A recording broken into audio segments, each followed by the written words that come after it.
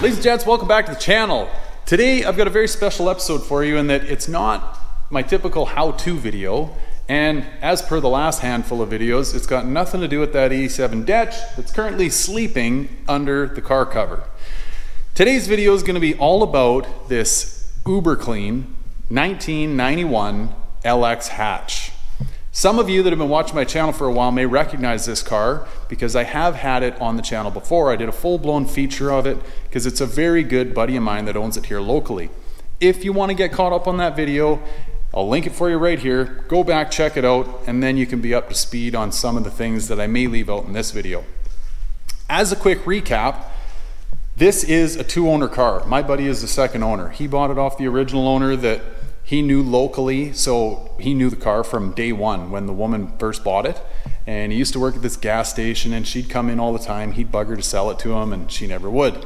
Anyway, the time finally came, he bought it. Now, what's gone on in the last little bit is life's gotten busy for my friend and he's actually considering selling the car. So I told him that I would feature the car on my YouTube channel, get the word out to the community, and just see if anyone's interested in potentially picking up a super clean canvas, which there's not that many of these left out there, guys. I'm going to be honest with you. This is a really clean car that has not been modified or molested, okay? Original harness, it's got the stock stereo, on and on. I'll tell you all about it. But anyway, really clean canvas to build your dream car from. Okay, so now the car has been painted, which I guess ultimately takes away from the originality of the car. However, the car did not need any body work. We live in an area here in Canada that gets a lot of sun, and this car's paint was just getting a little faded and a little tired. For example, you can see right around the quarter windows, a little bit of fading there, which is kind of par for the course. Unless you've replaced your windows or your moldings, you know, that's kind of standard, but speaks to the originality of the car, and they're not falling off by any means, so gives you an idea of the life this car's had. This paint job is the new Ford Ruby Red, which I think it pulls off very, very nicely. Looks great in the sun, it looks even better at night, but it's a really, really nice aftermarket paint job. Very, very well done. The only body work that was done on this car, as you can see over there, the antenna has been shaved. That's it, okay? The only body work. Got the newer black 5.0 badges on it versus the original Foxbody badges. Looks like they even knew where to place them. The infamous project to be happy with that. The car's never been lowered. Okay, you can see the four-wheel drive stance it's still got. Tires have been changed, brakes have been, well, just stock OEM upgraded. Under the hood, which I'll take you around under there, but you know the standard stuff, plugs, wires, air filter. It did get a set of the newer smoked headlights, which I think also looks pretty good. It was kind of the theme, so my buddy was thinking about doing a bit of a build on this car, but life has happened and he's considering moving on from it. So this is the stage that it's currently at, and I guess it's the next person's win, because you don't have one of the worst things to deal with in any kind of car restoration is paint, in my opinion, and you've already got that nailed down here. So that's a little trip around the outside. I'll just walk you around this other end here too. Again, the paint is stunning on it. No dings, no dents, and it's paint's about a year old, year and a half old. So very, very nice. Again, actually these moldings were changed when they painted it. Okay, and I think maybe some of the trim was freshened up, right? Mirrors were freshened up. Yeah, new window belt moldings. Here again you can see, right, this one's not as bad, but original quarter windows. Going inside the car, doors open very nicely. A little bit of a saggy map pocket, right, par for the course. Again, manual windows, manual locks, original door pins, okay? And I'll give you an idea of how tight these door pins are.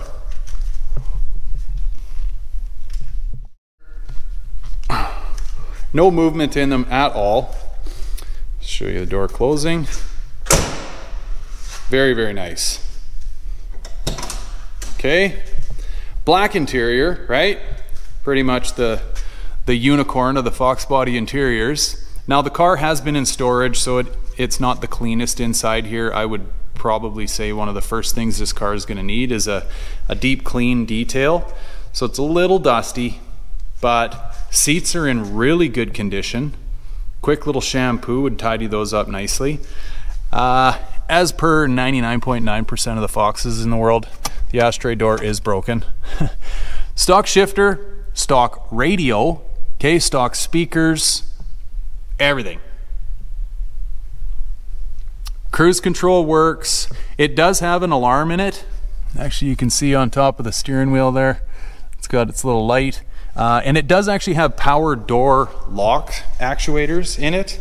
So part of the alarm system. Going into the back here.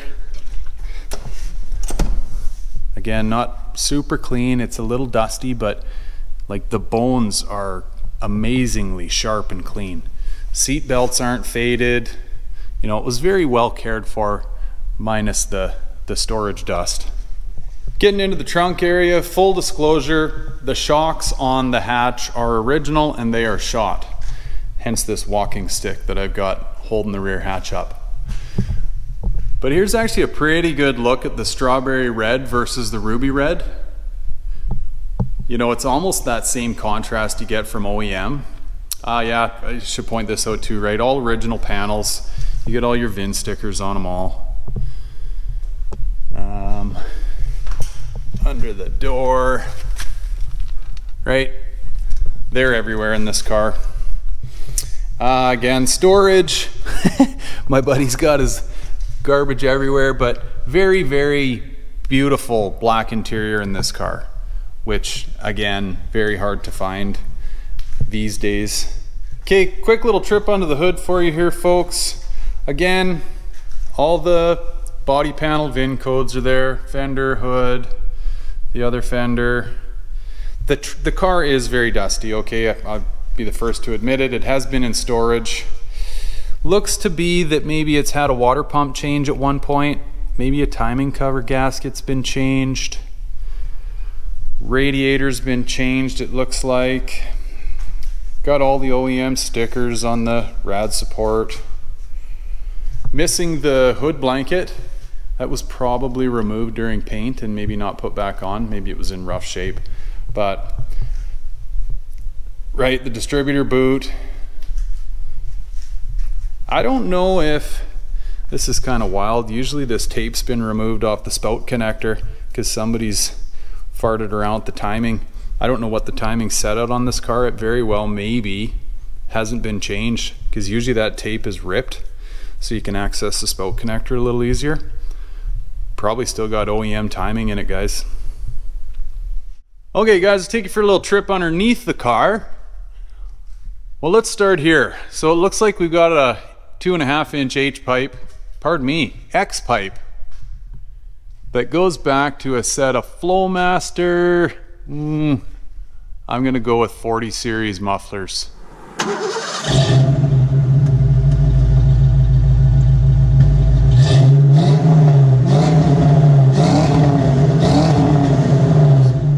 So the cats have been removed from it. Nice little H-pipe, looks like whoever did it did a nice job. 2.5-inch cat back system. Another VIN sticker, a little bit of overspray on it. Very, very clean car underneath. Even the diff and everything, right? You can tell it's never been winter driven. Stock gears, looks like 2 7.3s that are in this car. Diff cover looks to be never removed. Torque boxes, absolutely golden on this side. Same thing on this side. Just mint. Stock springs, stock shocks. Really, really clean. Looks like it might have got a little bit of a undercoating treatment here. It doesn't look like much of one, just a dusting. You know what? I wonder if this was redone. So this is a Canadian thing, this whole rock guard deal. They did this for like winter driving. Not that many of these cars got winter driven, but I bet the rock guard was redone and therefore it got a little bit of overspray on the underside of the car. I guarantee that's what it is, because this looks too fresh to be done, you know, 31 years ago. Pinch welds are absolutely gorgeous. Geez, you don't see pinch welds this nice. See the other side here. Same, oh, maybe it's had a lift here once. But yeah, wow. That's really nice. Same thing, hey, you can kind of see a little bit of overspray here, so I think that rock guard was redone. Geez, I should have mentioned to my buddy to not get that done.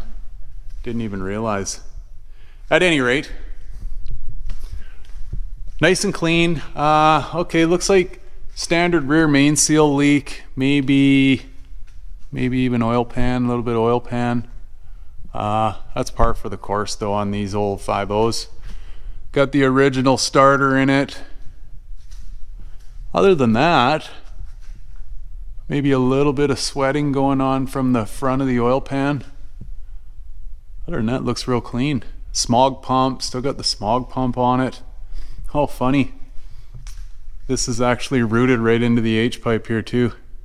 The aftermarket H-pipe. Most people just kind of cut that off and plug it off up on the passenger fender well, right? But original rack, to which maybe a little sweating going on, but no leaks or anything.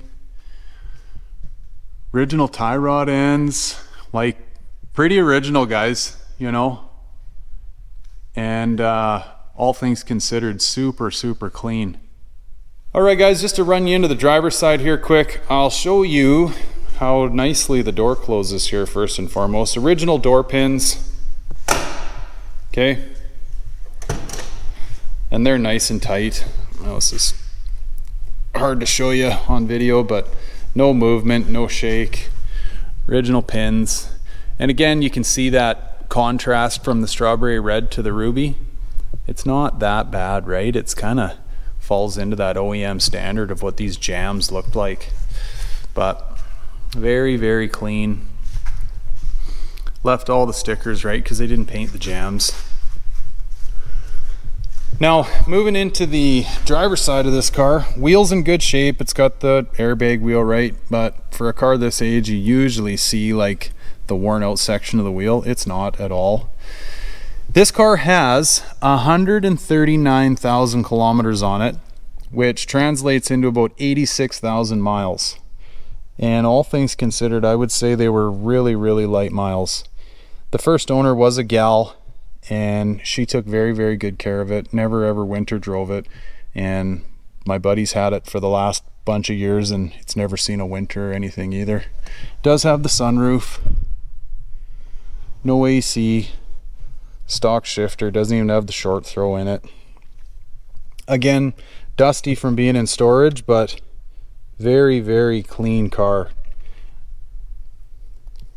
Okay guys, so to sum this all up for you, as I mentioned in my thumbnail and throughout this video, my friend is considering selling this car. So I wanted to put this video together for him to showcase it to the community. I would love to buy it myself. I don't have anywhere to store it.